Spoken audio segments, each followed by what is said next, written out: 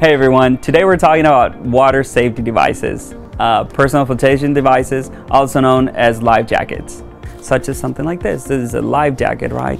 As innocent and as safe as it looks, this is something that parents need to be aware of. That clearly inside of the life jacket, it's telling you, warning, this is not a life-saving device.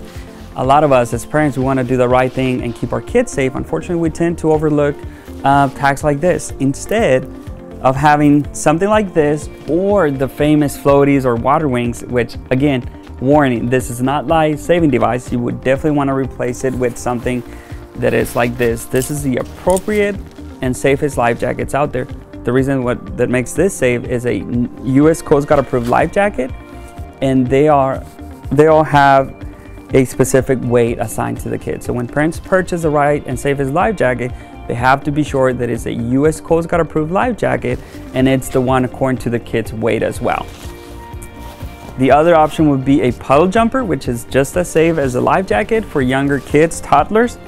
Goes around their waist, access through their arms through here, and it's guaranteed to keep the kids above water at all times. Thank you for watching. Have a safe and fun summer.